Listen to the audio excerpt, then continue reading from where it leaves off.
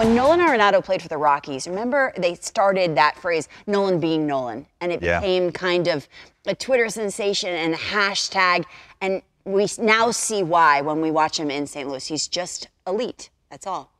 Yeah, I think, Lauren, we're a little biased towards Nolan. I know he's one of your favorite players. He's one of my he's definitely one of my favorite players. The way he plays the game, not even last night, night before against Milwaukee, second and third, ground ball to him. Most guys, 90% of the league would have took the out at first. He throws an absolute seed to Yadier Molina at home plate. Bang, cuts down a run. So he does it in so many different ways. He went deep last night. He is 1 homer and 4 RBI shy of his seventh 30-plus bomb, 100 RBI-plus season in the game. Okay? So it's not the Coors Field effect. It's this guy being one of the best players in the game, and he does it a little bit differently. And kind of when you dive into the numbers with Eric Nays, kind of something jumped out at me. A lot of his homers, all of his homers, are dead pull. And when I watch him hit, let's go in. He doesn't strike me as a guy that is trying to pull every baseball. Corbin Burns right here last night, run that back for me. Corbin Burns executes this pitch down and away. Maybe Nolan takes his single the other way. We'll get into a couple spray charts a little bit later. He misses middle. This ball's absolutely destroyed. 95, and here we go. Tie ball game. Adam Wainwright talked about it in the postgame. He says, usually giving up 1 run with this lineup, I'm not losing the game. I have confidence in what I'm about.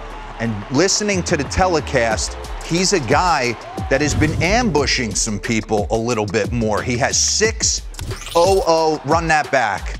Look at Frankie Montas. This is a breaking ball. I mean, are you sitting breaking ball in this spot? Maybe he is. 6-0-0 homers, ambush homers. He's hitting 420 on first pitches. Charlie Morton's going to spin him a breaking ball, 0-0. 5-2 Atlanta. So maybe he takes his chances once in a while, knowing he's not going to get a heater. And then he gets out in front and wraps a Sampson homer in Wrigley Field.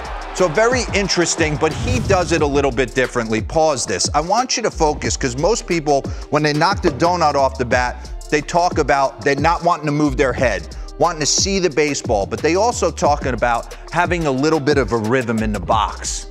All right? How are you going to attack rhythm? How are you going to search for being on time with the pitcher? I had a lot of hitting coaches. Franklin Ticket Stubbs used to talk to me all the time about come up with a love song and play a love song in your head and try and dance with the pitcher in your head. And that's what I feel like Nolan Arenado does in the box almost better than anyone. He is real fidgety and moving around. Run this.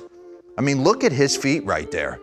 Run that back for me again. I'm going to take you through it. Because something else he does very interesting to me, because all his homers are pulled, but he doesn't present bat path-wise that he's trying to pull every pitch. And I think another thing, when you watch Nolan Arenado, there's a dance step to it. And then when you get to the point of contact, a lot of guys, this is almost completely straight. There's not a lot of chicken wing. That's almost for guys who get beat. When I used to try and go to right field, you chicken wing and try and present the ball over there. He actually hits here with this a little bowed. And he's really the only guy in the league that kind of keeps it bowed the whole way through. I think it just presents a little bit differently. Run this. So he gets to the point of contact. Watch his left arm. Boom. Watch it stay there after the point of contact. Keep going. So he presents himself a little bit differently. So he's able to get his knocks the other way. Pause this real quick. The only reason I bring this up, we used to do a drill called the Happy Gilmore drill. Young kids should be doing this at home to try and create that rhythm into the baseball. Bang! Nolan and Max Muncy came up with it to get him going this year. It's almost the complete opposite. Almost a step back to feel like they're getting into their lower half. Run it. I mean, watch it. I mean, that's a lot of dancing, but it works for him. And Max Muncy, he was struggling. Look at that back foot step back. And now he engages that backside, and he's been able to do. I mean, he's one of the greatest players in the game. But this is super interesting. All his homers are pulled. And this is Corbin Burns. This is the closest to dead center field. Can we overlay the singles, Nays? Were we able to do that? And then check this out. He takes his knocks the other way. But he does all his damage. And then just to end this, bring up his ranks since 2015, and I'll throw it back. Wow. This is the one. He's available. He shows up. He wants in. I mean, Ali Marmol took him and Goldschmidt out of the game the other day, gave him a day off. He was probably chomping at the bit. But in homers, he's first since 2015. That graphic's unbelievable. Yeah. Right?